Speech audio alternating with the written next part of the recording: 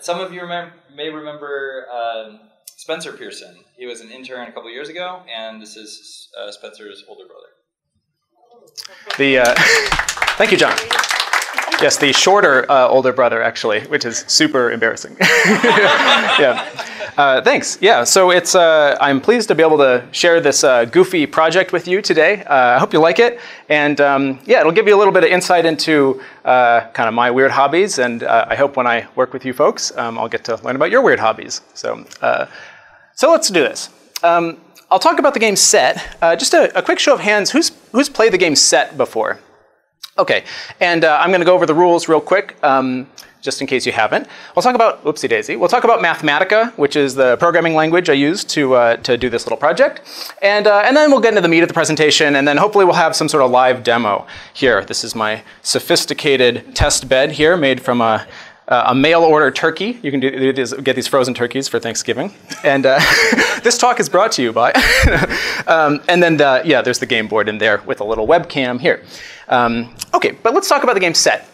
So Set is a card game where you have these little cards. And actually, this is the travel version of Set. The real version of Set uses normal sort of bigger cards. But when I cooked up this project, I was actually traveling. So I'm using the travel version.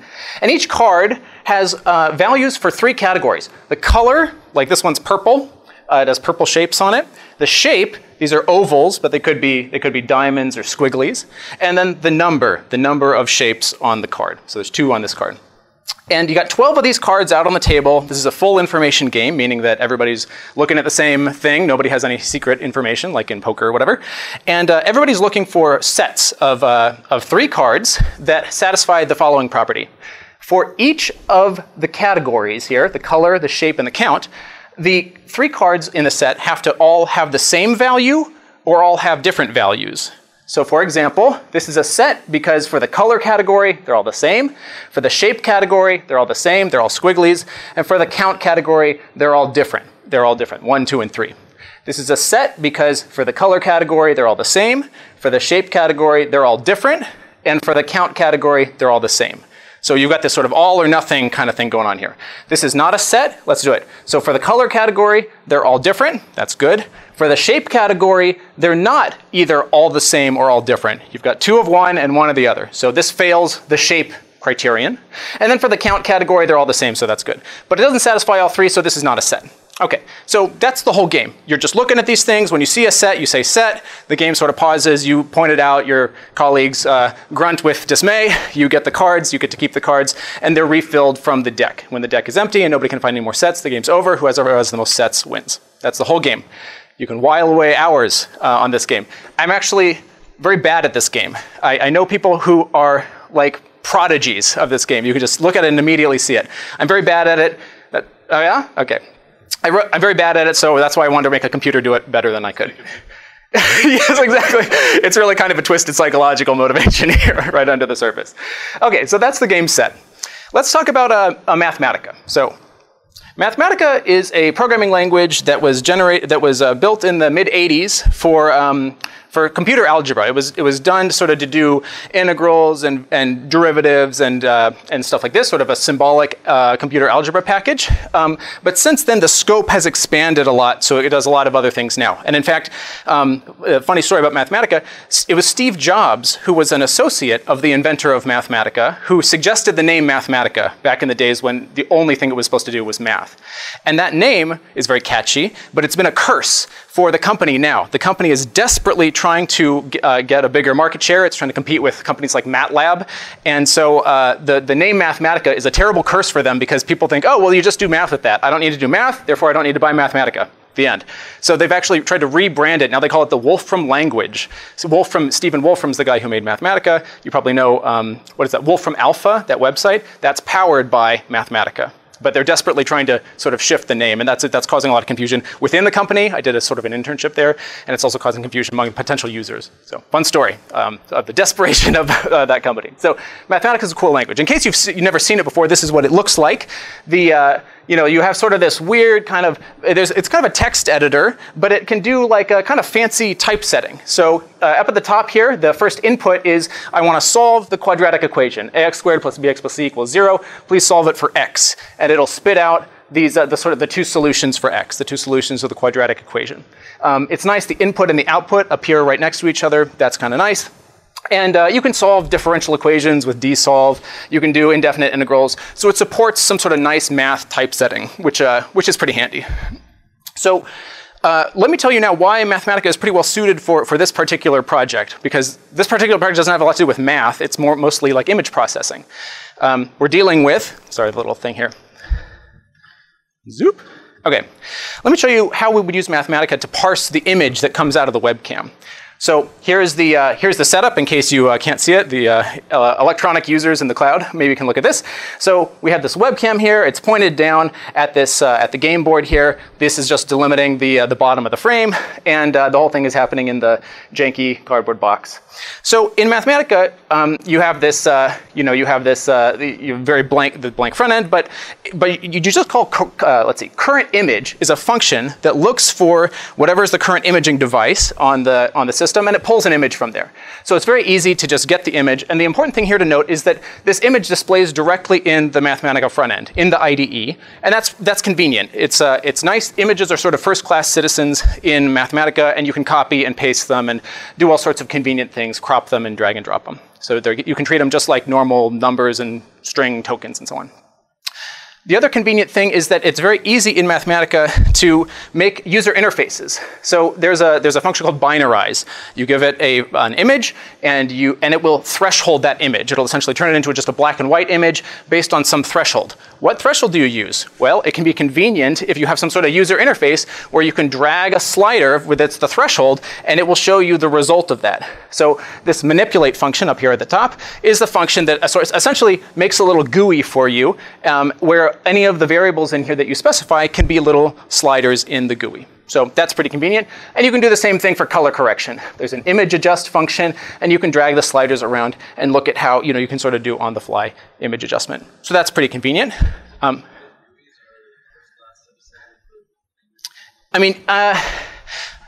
guess, yeah, so the question was, are these GUIs sort of first-class citizens? I guess they're not like I don't know, specific data types. Like an image, they put a lot of work into making images like a really seamless object in the language that you can use all over the place. And the GUIs, I guess, are sort of first class in the sense that they're super easy. It's like a one-liner to create a GUI that can really. I mean, these GUIs are modifying images, but you can have a GUI that will dynamically update and make a slider for any arbitrary expression you want.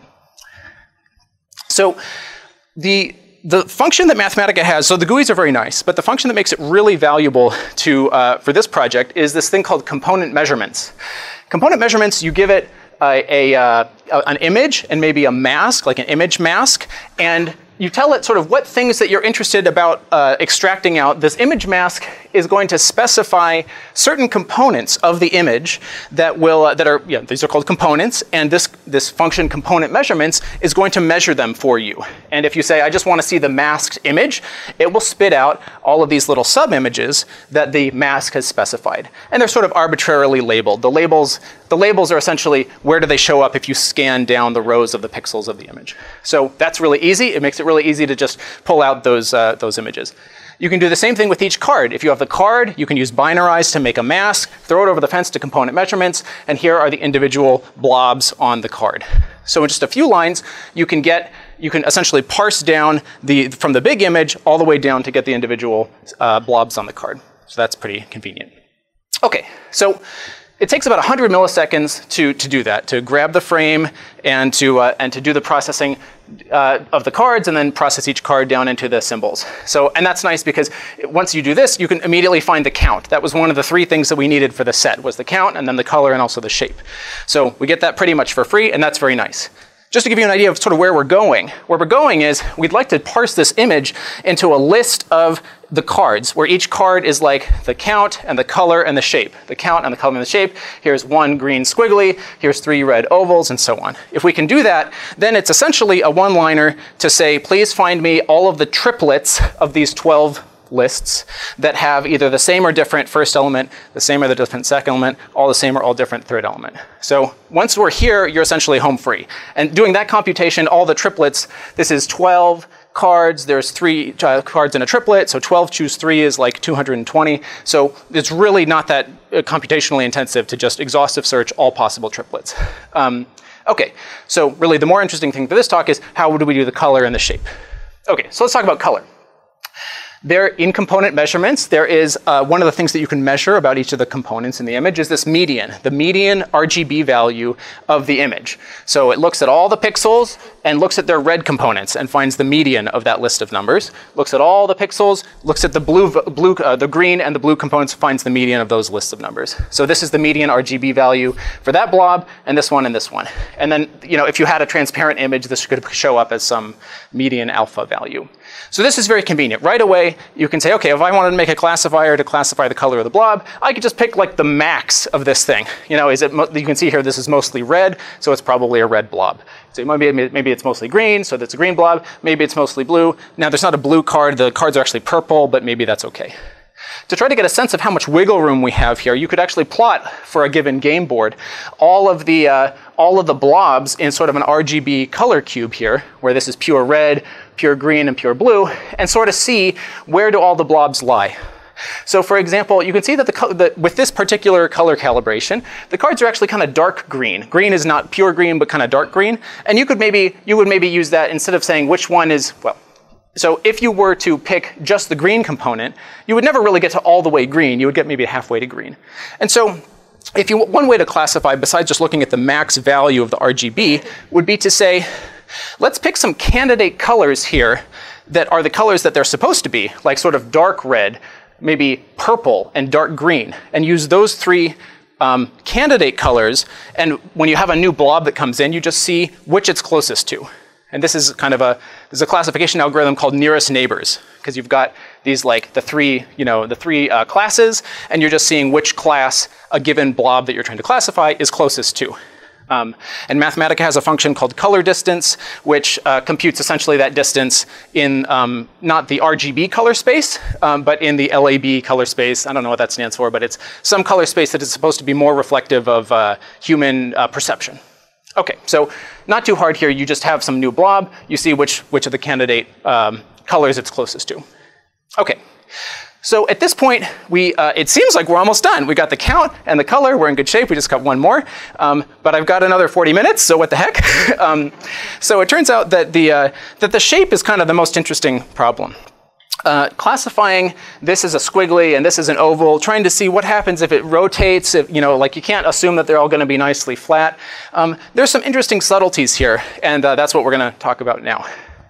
I should mention that I started out by doing sort of the simplest possible thing. Well, Mathematica has like a built-in classify function, and it's supposed to be able to handle things like images. So you can give it a list where this is an oval and this is a squiggly. You've manually labeled these things, and it should be able to handle it. And it wasn't quite working the way that I wanted, and I thought it would be more fun to just sort of, I tried to get that to work, and then I thought, I should really roll up my sleeves and kind of experiment with this stuff myself. So I want to talk about sort of how classification works from a theoretical perspective, a high-level bird's eye view. You have something that you're trying to classify. You're going to classify it into into an element of one of these sets, a diamond, oval, or a squiggly. And the first thing that you have to do is take this object, whatever it is, and boil it down into a feature vector. So you get to pick this feature extractor, this function that is going to turn your blobs into some vector of numbers. Like how many numbers? You get to pick. You're designing the feature extractor. N numbers. At that point, you then have to build a classifier that will map that number, that feature vector, into one of the labels. It'll essentially label that feature vector. This classifier essentially partitions Rn, that space of vectors, into 3 different, 3 pieces, into 3 sets. And you build that classifier by handing it a labeled data set. So we have gone through and we've taken a bunch of squigglies and blobs and diamonds and looked at them and said, that's a diamond, that's an oval, that's a squiggly, and labeled them. So we have their feature vectors, which we're going to figure out what is a good feature vector. You have all their feature vectors and their true labels. And with that information, with all those, that true labeled data set, we will then train the classifier. So there's sort of two parts here, picking a feature extractor and building the classifier from the labeled data set. And that's what we're going to talk about now. So feature selection. What kind of features should we use? Well, the component measurements function can measure a whole bunch of different things about the components. In addition to the mask image and like the median RGB color like we were just talking about, it can also look at the rectangularity, and I'll tell you what that is, and this other thing called the convex coverage. So let me tell you what those are. The rectangularity is, take the blob, put the the smallest possible bounding box around that blob, and tell me what fraction of that bounding box is covered up by the blob. So in this case, the blob covers 49% of the bounding box, so the rectangularity of that diamond is 0.49. Okay, the convex coverage is a similar concept. Take this green blob here. This is not like from the game, this is just one I drew, and compute its convex hull. Now, the convex hull is essentially, the convex hull of a shape is another shape. This is the shape that you get if you were to like shrink wrap the original shape. So you sort of shrink wrap it, it fills in all of the little pits and dimples, and that's the convex hull, this whole big thing here. It's the original shape plus all of the dimples filled in. And the convex coverage of this shape is, take the convex hull. What fraction of the convex hull is covered up by the original shape? In this case, it's 0.7 of the convex hull is covered up, 0.3 is the dimples. So this shape has convex coverage 0.7. Now you might be wondering something. You see these diamonds here and you see that they're like 0.85, 0.88 and so on. A diamond is a convex shape. In other words, its convex hull equals itself. It doesn't have any dimples to fill in or whatever. So these should all be 1. So there's a question of how come it's not all 1? And I think the reason is essentially pixelation. I think Mathematica is computing the convex hull by essentially the outer corners of all of the pixels. And all that little pixelation there are these empty gaps that is damaging the convex coverage. So we have to like worry about, like, does that mean that we're not going to be able to use these things as our two features, or do we need to add more features or whatever? So we'll look at that in a second. So the main idea is you get these two features, the rectangularity and the convex coverage, and you look at them for the squigglies and you look at them for the ovals, and it's kind of hard to look at numbers so we can plot them. And here on the x-axis is the rectangularity, on the y-axis is the convex coverage, and this is great news. It looks like it's all pretty separable. It looks like in principle, like when I was first working on this, I thought, oh great, I can just use maybe the rectangularity as a single feature. If it's less than 0.56, it's a diamond. If it's greater than 0.67, it's an oval, and in between it's a squiggly. But you can see that it doesn't quite work. This diamond kind of screws it up, and these guys kind of bleed into each other. So you can't just use rectangularity. Maybe you need to use another thing. When you add another dimension, convex coverage, suddenly you can see that, yeah, maybe if I could find some sort of like slope here, some sort of line that's not just straight up and down, I could use that as a decision boundary. And in fact, what we're looking for is what we're going to build ultimately is a classifier that maps this region here to squiggly, maps this region here to oval, and maps that region there to diamond. So that's where we're headed. But there's a couple of questions that you might ask yourself before we get started, which is, what would we have done if the data set, the training, the labeled data set was not linearly separable? What if the ovals sort of went over here and the diamonds kind of went under them like this and it wasn't linearly separable? Is there some way around that? Because it's really nice. It turns out there's a lot of really nice algorithms for designing a linear classifier with linear decision boundaries. If it's not linearly separable, what do you do? Here's one thing you can do. Oh yeah, and let me talk about the second question, which is, are these features robust? If you have the feature set here, maybe I didn't pick enough diamonds. Maybe the actual diamonds, if I took more and more diamonds, it would be a huge cloud of diamonds that would be all over the place. It would be way over onto the ovals and the squigglies and stuff. It'd be terrible. So that would be a danger too. We should figure out, essentially get a bigger data set. But how can we make a bigger data set without, I don't want to have to take pictures of this game board all day. So what can you do about that to test the robustness of the features? So let's talk about the linearly separable thing. I'm not going to spend a long time on this because I think we're a little short on time. But the basic idea is just add more dimensions. There's a couple concepts. You can add more dimensions. Here's another dimension to the data set. So this is like a 3D graph. The bounding disk coverage. So what that is it's like rectangularity. You have the blob. Put the smallest possible circle around the blob and ask what fraction of that circle is covered up by the blob. That's the bounding disk, and you're asking its coverage of the blob. And you can see that ovals, okay, let's start like this. Diamonds are very long and pointy. They're not going to cover up very much of their smallest possible circle. So they're going to have a small bounding disk coverage. Ovals are pretty round, they're almost like circles, and so they're going to have a big bounding disk coverage. And so you can see that adding this additional variable really splits out the diamonds and the ovals. Even if in the two-dimensional thing they sort of snaked around each other, in 3 dimensions, some of them would be way over here, some of them would be way back there, and you could find a very easy linear decision boundary. So that's the trick. There's another trick called lifting, which is like adding another dimension, but you're essentially like adding new dimensions that are based on the ones that you already have. So like maybe rectangularity squared plus convex coverage squared. If you added that as an additional third component, maybe that weird sort of polynomial in your existing measurements would be something that would make it separable. That's what lifting is. Okay. And for the second question, sorry, it looks like I threw up on the slide, but the basic idea is I made a whole bunch of sort of high-resolution shapes, like a cyan diamond and a yellow oval and a magenta squiggly, and I made a whole bunch of new images by rotating them around and rescaling them and so on, and I looked at where they were on this color cube, on this features in this feature space, and I was excited to see that. So here's a bunch of like real ones from pictures I took, and I was excited to see that the cyan diamonds pretty much line up with the pictures of the diamonds that I took, except if they're really, really low res. So here's the really low res diamonds and squigglies and stuff, and they sort of could end up anywhere. But as long as they're not too low res, I mean, and you would even have a tough time sort of classifying this. Like these 8 pixels, is that a squiggly or what is that? So as long as you don't go too low res, it looks like these blobs are generally linearly separable. That's good. Okay, so that answers those 2 questions. Is it robust? And what do you do if it's not linearly separable? Okay, so we're pretty much done with this part. We've picked the features for our feature selection. The rectangularity and convex coverage look at first blush like they would be able to make our training set linearly separable. Let's talk about now the classifier.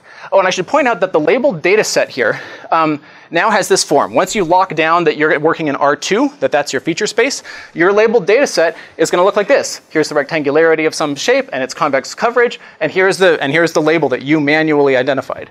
Here's some other blob, his 2 things, and it's labeled too. So that's what your labeled data set's going to look like, just so you can have that in your mind. So let's talk now about how to take this and create a function that will map points in the plane to elements of this set, diamond, oval, or squiggly. And we're going to be using a technique called multinomial logistic regression. I don't like that name. I think it's really weird sounding. But I guess if you work in the biz, then that would make sense to you. but it certainly didn't make sense to me. And this is the part where we're designing the classifier. Okay. So just a quick recap, what a plane is, we're talking about in 2D, so you've got 2 scalar variables, and a plane is defined by these 3 coefficients. It's essentially a linear function of these 2 things plus a constant. And what this looks like, and so I just sort of whipped up a 3D plot in Mathematica with the manipulate sliders. As you change A, that changes the whole plane up and down. As you manipulate B, B is the coefficient for X, and so that tilts the plane in the X direction. That's like the slope of the X. And then in the third dimension, C is the coefficient for Y, and so that tilts the plane the other way. So you can sort of convince yourself that by wiggling these 3 things, I could get sort of any plane that I wanted.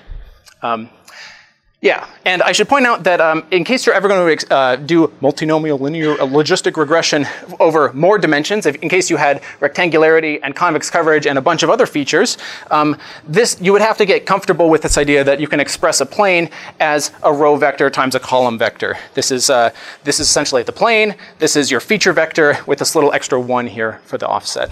So if you ever look this up on Wikipedia or something, you're going to see a lot of like linear algebra expressions, and they're not going to talk about planes. So don't think that I'm like lying to you. It's just they're using kind of a more generalizable math. Okay, so the big idea, this is the most important slide. The big idea behind this classifier is we're going to make 3 planes, 1 for each shape. Sorry, I said affine function here. That's a fancy way of saying plane. I meant to change in the slide 5 minutes before, and I didn't. So we're going to pick planes for each shape. Those planes, so here we have a yellow plane for the diamond, a blue plane for the oval, and a green plane for the squiggly. And the basic idea is these planes, in some sense that we're going to determine, these planes are like the probability of a point on the feature space being that shape. So these planes, so when the plane is very high up here, that means sort of high probability, very likely that it's, for example, a diamond. On this, way over in that corner of the feature space, it's probably a diamond. Here's an example. So suppose you measured, a new blob came in, And the blob, you measure the blob, and it had rectangularity 0.8 and convex coverage 0.8. And you'd like to classify that blob. What do? Well, you look at where that 0.8 lives on this plane, and this plane, and this plane. And I picked the corner so that you could easily see where the planes are. You could evaluate 0.8, 0.8 for each of the planes. So you see that it's the green one here. It's the green one, which is the squigglies plane, is bigger than the blue, and it's bigger than the yellow. So you would conclude that 0.8, 0.8, this blob that came in that has that feature vector is probably a squiggly. That's how this classifier will work. And you might be thinking, Justin, if you're only picking the biggest plane at each point in the feature space, then you really just care about what it looks like from the top down. Because if you look at it, and so here's the math. So it's just like the argmax, so it's the biggest index of these three planes. You're going to look at these, you evaluate the point in the feature vector at these three planes, pick the biggest element.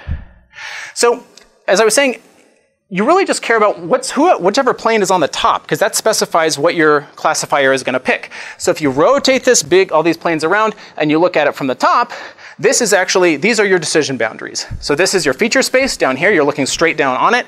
And in this region here, that's going to be a squiggly. This region is going to be a diamond. This region is going to be an oval. And the reason I picked these particular planes is because these are actually the correct planes. We're going to find them. I'll tell you how to find them. But the idea is if you took your labeled data set and you projected it down, it would be correctly partitioned by the planes. Okay, that's the idea. So the big question going through everybody's mind now is, how do you find the three planes? How do you fit them to the data? Does that make sense? Okay, need a breath. Okay. Yes, please, John. Is it possible for one of the shapes to fall exactly on all three planes equally? Yeah, like here. Yeah. I mean, Exactly. But you're right. I mean, these sort of anything that's on this. The question was, what happens if a shape is like right here? Like, is that bad? Yeah, you're absolutely right. And hopefully some sort of numeric round off or whatever would sort of kick you off of all the boundaries. Like, yeah, but you're right. I mean, these are sort of weak areas here. Yeah. So one way to try to find these planes is you could try to do it manually. So Mathematica, you can plot out stuff. Here's our three planes. Here's a bunch of sliders. There's sliders for ABC, the first plane, DEF, GHI, the other two planes. Here's what they look like. And here's the decision boundary, sort of from top down. And here are the symbols. And so as you drag around the different planes, here are the different parameters for the planes. I'm moving the green plane up and down. And you can see that's changing the decision boundary. That's essentially changing what it looks like from the top down. Don't worry about this thing in the middle. That's just sort of a rendering artifact. And so, you can spend all day long wiggling these sliders, trying to make them so that the decision boundaries line up the way that you want. And it'll be a huge pain, and it'll be really hard to do manually. So let's not. So what are we supposed to do? We can't solve it manually. Probability will come to the rescue. Against all odds, probability will help us out. So let me now explain how we will take this problem of finding these three planes and express it in a probabilistic framework that will result in an optimization problem we can solve, where the variables that we're going to be wiggling in the optimization problem are the parameters for the planes. Okay, so it's a mouthful, but stick with me. So here's the idea. Assume that given some point in the feature space, some particular point on the feature space, like 0.8, 0.8, suppose that just the way that the problem happened, it was probabilistic in nature, and at that point, there was some probability distribution of what was the probability of that point being actually a squiggly, or an oval, or a diamond.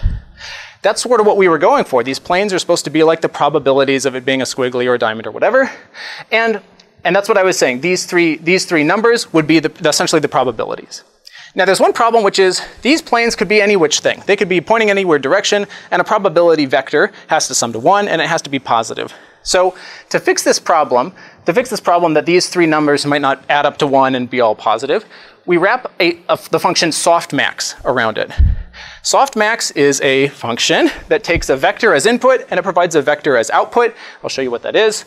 It takes this vector as input, produces a vector of outputs, and the vector of outputs has the property that all the elements are positive and they sum to 1, just like we want a probability vector to do. How does it do it? Well, it raises e to each of the elements. So this is like e to the z1, e to the z2, e to the z3, and so on. So this is a vector. And then you divide it by the sum of all those things so that it sums to 1. So that's all softmax is. Here's an example. Softmax of these three numbers yields these three numbers. And you can see that the biggest one here is 2.5, and the biggest probability here is 0.97. Everything sums to 1 and it's positive. So it's preserving the order of the elements, but it's scaling them essentially in this weird way. Here's the softmax of 1, 2, 3, 4, 5. This is definitely not a probability vector because it doesn't sum to 1, but it rescales them essentially and it keeps the order. Keeping the order is very important because if we're trying to think of these planes as being like the probabilities of the shapes, bless you, then we certainly don't want softmax to be shuffling around the, which index has the maximum. Okay.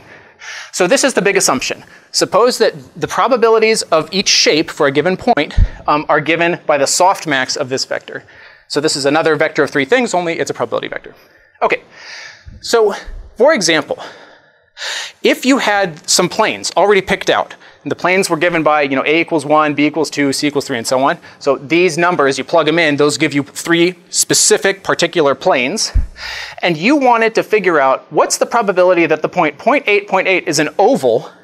Like, I'm going to plug in this feature vector to this feature vector to my planes here, get these things, and then I got to softmax it. Well, if you softmax it, you get this vector of three things here. You can see the probability of being a diamond is like 10 to the minus 7, very small. Probability of being an oval is like 0.0004, very small. Probability of being squiggly is 0.999. So what this is saying is, for these particular planes, these planes would predict that if a blob comes into you with this feature vector, it's almost certainly a squiggly. Or said another way, if you had a blob that came in your trained data set, and you looked at that blob and you said, that's an oval, let's see what my classifier says, the classifier would be really, really wrong. And that would be a sign that your planes are not set up right. Your classifier is broken. So that's just an example of how you would actually evaluate the softmax for a specific set of planes and a feature vector. Okay, so with this assumption that this has this probability distribution, that the shapes have this probability distribution with this softmax thing, then suppose you had a labeled data set. In other words, here's your rectangularity, your convex coverage, and some label. So these are specific numbers like we were looking at a previous slide. You had a labeled data set. The probability of that labeled data set, of you observing that labeled data set, is the product of every probability of each of the items in the labeled data set, of each of the blobs. So this is the softmax of the three planes is the probability of all the shapes, and you pick the index of whichever part of the softmax you observed, whichever shape you observed for that thing. So for example, if this is 0.8, 0.8, and oval, then you plug in 0.8, 0.8, and oval here is the second element of the softmax. It's the second plane, and so you would pick the second element of this softmax. So the really important thing to notice about this weird expression is that these are all totally specific numbers. They're all numbers. These labels are essentially indices into the softmax. And the only variables here are the variables of the plane, A, B, C, D, E, F, G, H, I.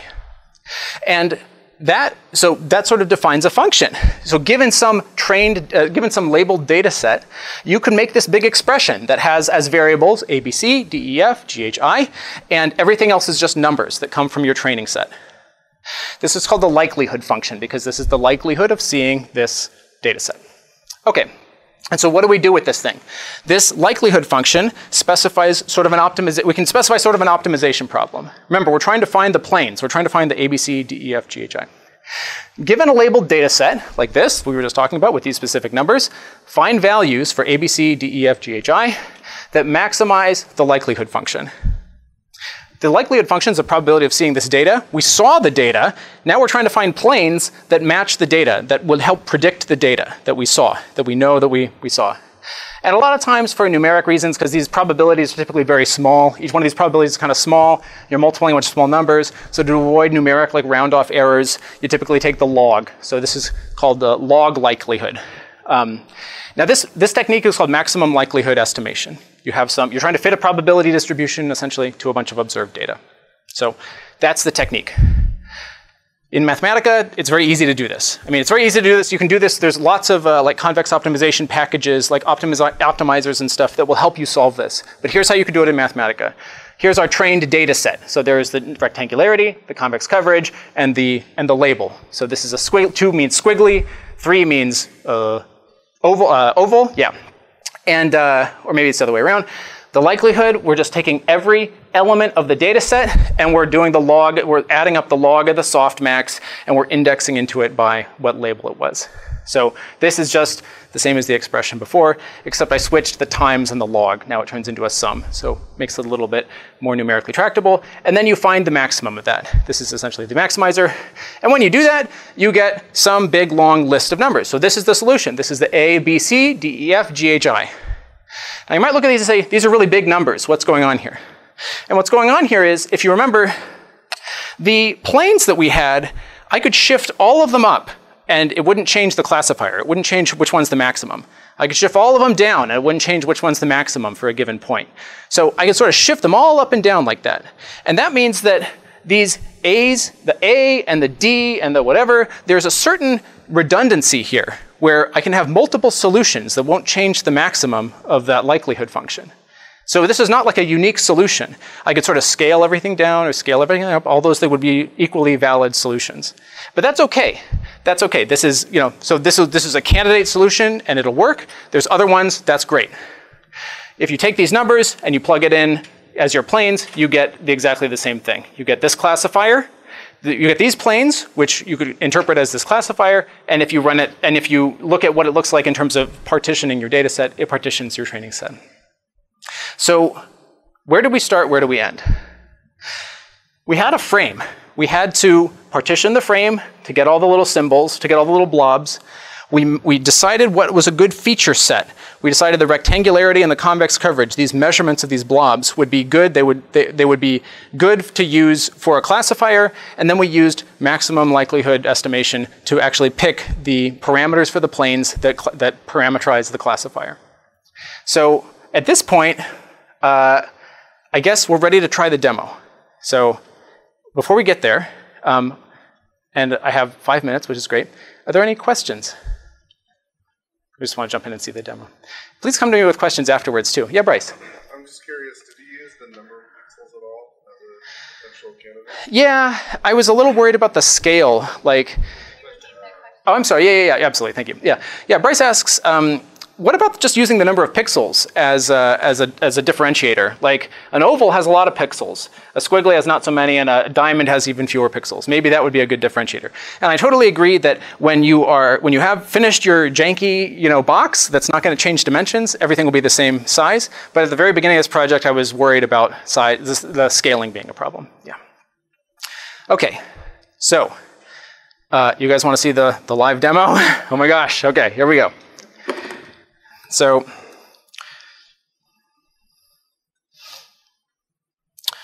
I have two things here. One is sort of a live feed from the webcam. And I just use this to try to get an idea. Let me see if I can make this a little bigger for you folks. Okay. Well, actually, it looks pretty good on that screen. So here's a live feed from the webcam. I can sort of go in here. You can see I'm waving my hand around. Okay. Yeah, right? And then way down at the bottom over here, I have the game. So I guess this is the on-off. I'm going to turn the debugger on. So the debugger at the very beginning will just try to parse all of the, there's going to be, yep, okay. So it's very important to get the color calibration right. Yeah, okay, so I see the little numbers increasing here.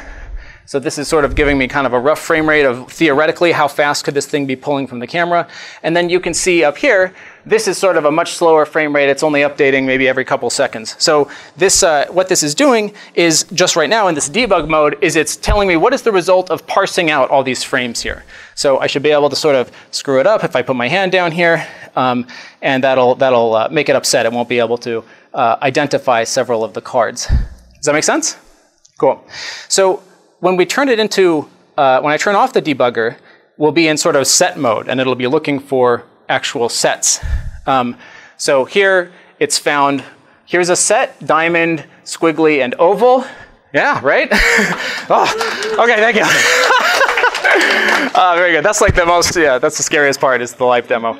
And here's another set, the oval, the squigglies, and this diamond. So it's found 2 different sets. Let me just show you that as long as I keep putting down cards here, you can sort of get a sense for how fast the machine is. Like, it takes a few seconds, and sometimes my hand gets in the way, and so then it sort of screws up the classification. Does this make sense, what I'm doing?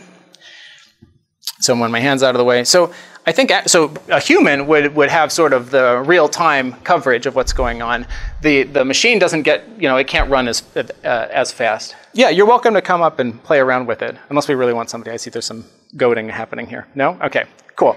Well, you're welcome to come up and play around with it, and thanks for your attention. I look forward to meeting everybody in the future. So thank you.